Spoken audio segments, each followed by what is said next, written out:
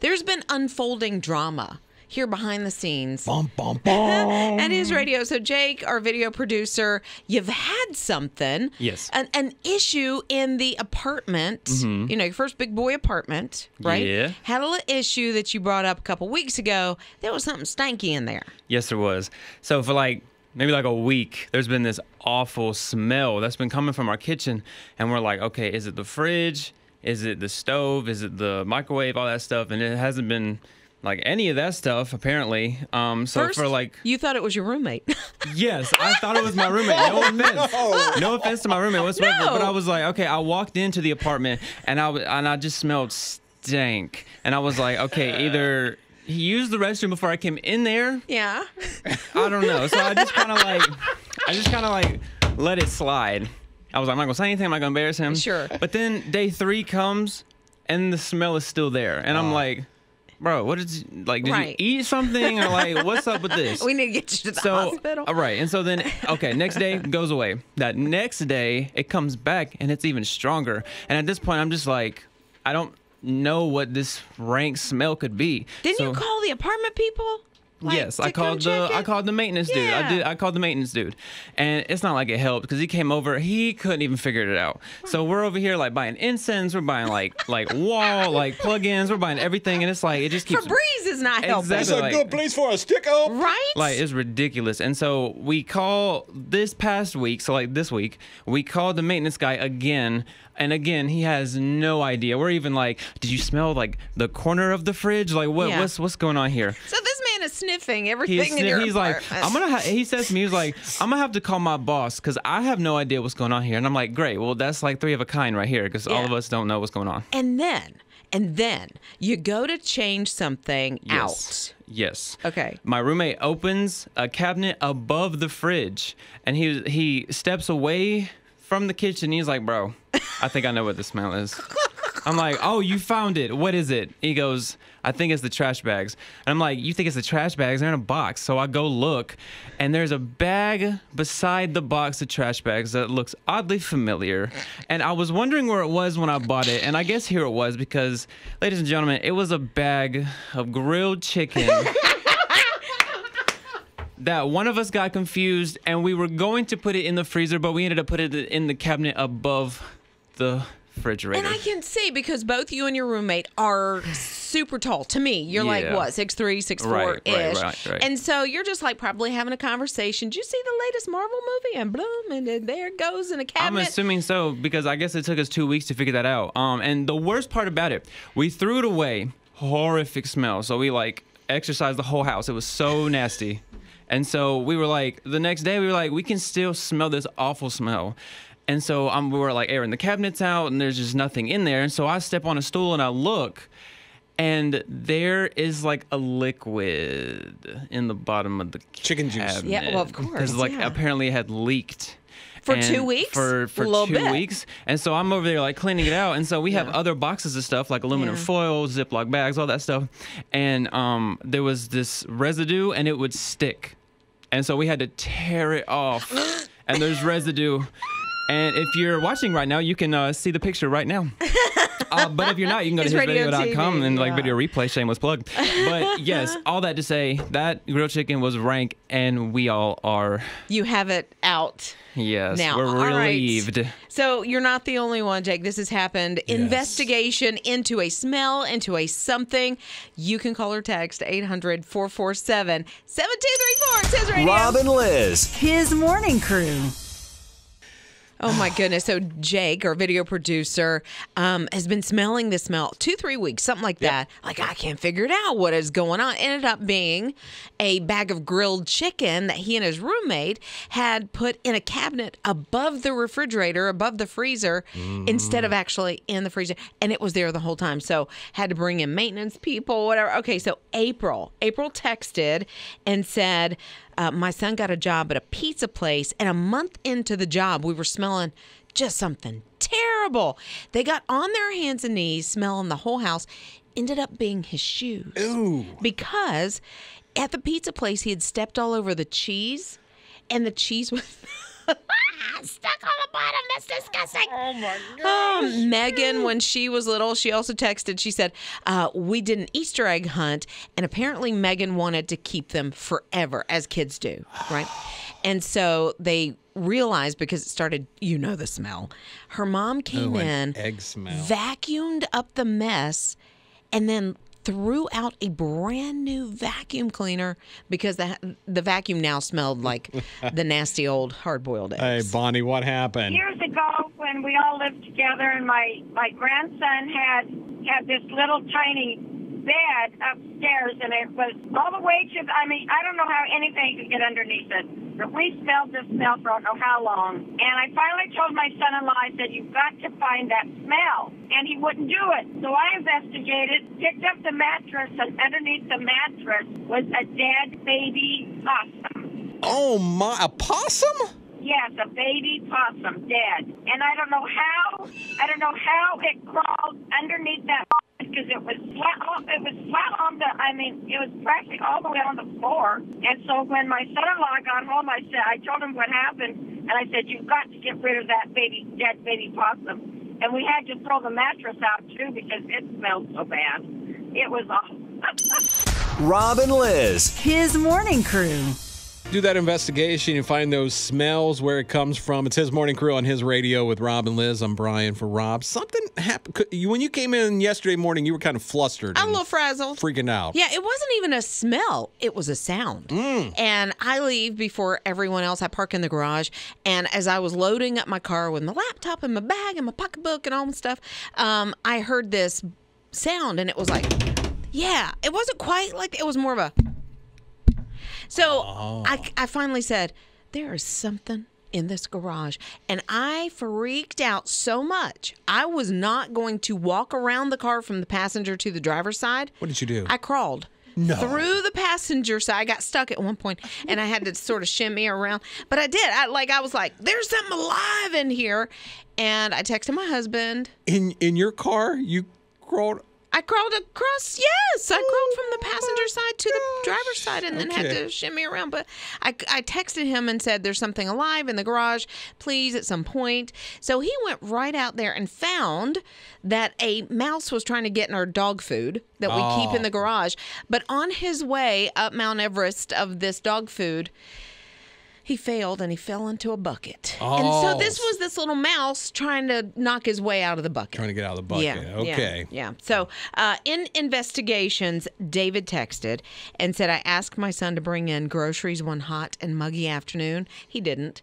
The next day, the car smelled horrible. He had left a gallon of milk in the car. And so the car smelled like that for days on end. That milk's, curdled milk. Mark texted and said, had this horrible smell in my car, could not figure out what it was. He and his wife were dating at the time. She evidently had gone to get groceries or whatever, and there was an egg yolk under the seat, under the passenger seat. Just an egg yolk, like a container that had an egg yolk. What was she eating with just an egg yolk? I don't know, but I guess the yolk was on Mark. Rob and Liz. His morning crew. So Elvis Presley's boyhood home, they were going to demolish it, but somebody said, hey, maybe we should auction it off. So they've taken it down. They've put it in a trailer. And August 14th, that is the day that Elvis fans can, bid on it. And they're saying $30,000 to $50,000. I think that's so low ball. I think that thing is going to go. It wouldn't surprise me if it went for like $250,000. Right. I just, to say you're going to tear down Elvis's home, it's just weird to me that somebody didn't take it, flip it, make it into a museum, make it into a, really try to recreate the way it would have looked as he was growing up. Well, the cool thing about it is if you bid and win the bid, you get the trailer, you pull it wherever you want to do, and then you can put the house up wherever you want. So. Rob and Liz. His morning crew. Well, Tigger is mischievous, and he's fearless. That's according to his owners, a couple of brothers. I think it's in Canada. It's Gavin and Cameron. So they were packing for a trip.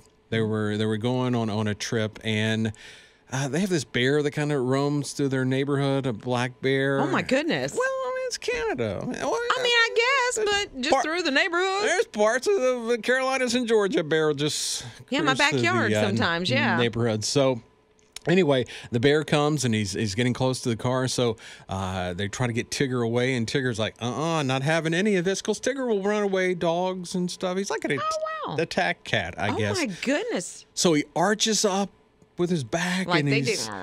and like one of them's trying to get Tigger away, and then he starts filming on his cell phone. Like, Well, why, of why course. do we always do that? So Because it didn't happen unless it's on social. well, it's on TikTok. So anyway, and he starts going towards the bear, and the bear takes off. Well, I mean, when a cat starts arching and starts making that That's an hors d'oeuvre for the bear. Come on. I mean, not Tigger. Not Tigger. He's going to close this out with dessert. and what they said was, that bear used to come in the neighborhood. He ain't nowhere to be seen now. Rob and Liz. His morning crew. So 4th of July, obviously, is happening. But, we're going to have fireworks displays and sparklers and the whole thing. My kids always wanted to start early with the little smoke balls. Are you a fireworks family? We used to be. Okay. My husband, I would say, used to make almost a fireworks shrine on top in the living room of our, we used to have this entertainment center, and he would put all the fireworks up there, and then we got away from that because they're expensive and, whatever. But when the boys were little, and they always wanted to do the sparklers, right? Well, these little chubby toddler fingers, or little, even preschool or elementary school. Could be dangerous. They can be, and it pops back on their little hands, and we don't want that, obviously. There's a hack. What can you do? You take the sparkler, and I'm not saying to allow your children to play with fireworks or anything like this, but if you give them a sparkler, put it down in a carrot, not a baby carrot. That's not helping anybody, but a big carrot. Okay. Oh, okay. Right. So you just shove the little sparkler down into the carrot, and their little chubby toddler fingers can wrap the hand, just like with a big crayon. If you see crayons for toddlers, they're chunky. Yes. Because they're easier to hold. And so it also takes the sparkler away from the hand a little bit, and so it can help. So Chunky.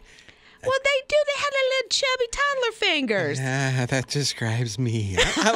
Well, here's a carrot. Hold your sparkler. Rob and Liz. His morning crew.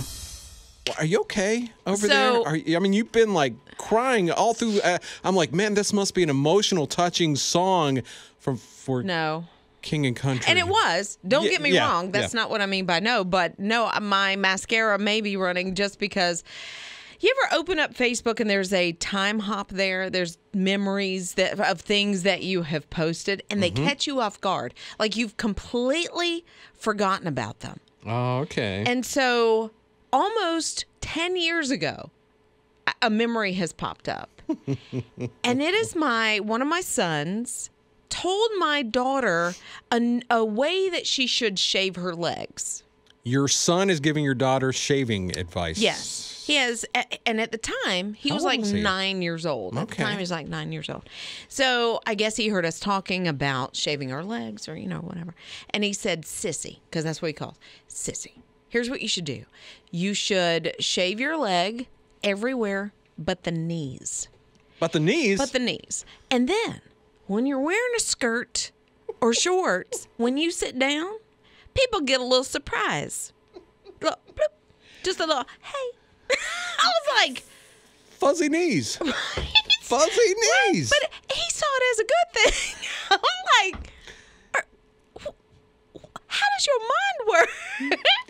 Who raised you? Oh, wait, you did. I know, right? You're as warped as I am, kid. Oh, my gosh. Who thinks about something like that? Brian, you should shave. Oh, yeah, you do have that goatee. So you sort of did that look. You're going to shave your face all but right there. But your knees, can you imagine if that were a trend? Because the jeans with the holes in the knees. You're just walking around with hairy knees. You're just walking around. Are you kidding me right now, kid? Oh, my gosh. I'm thinking landscaping. It's like, it's...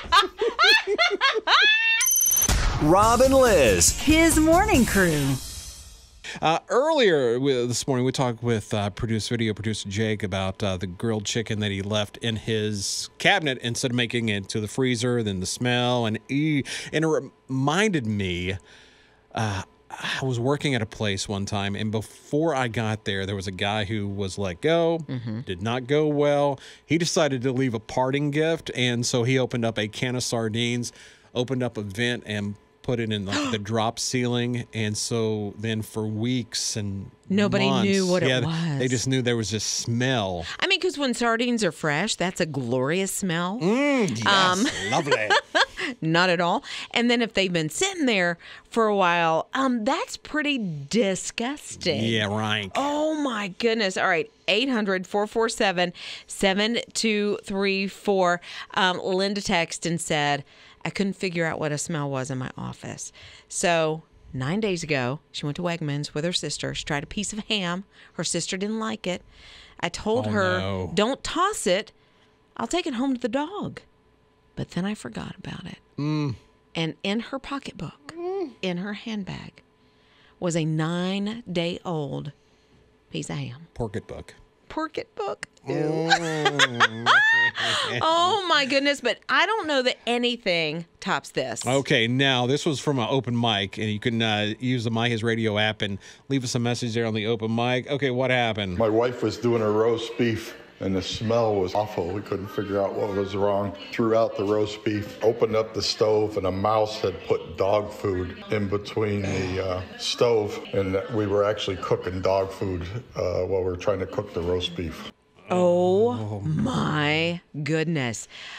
But then, to top it all, we have a text to 800-447-7234. Deborah said, I had a friend, I had a little boy.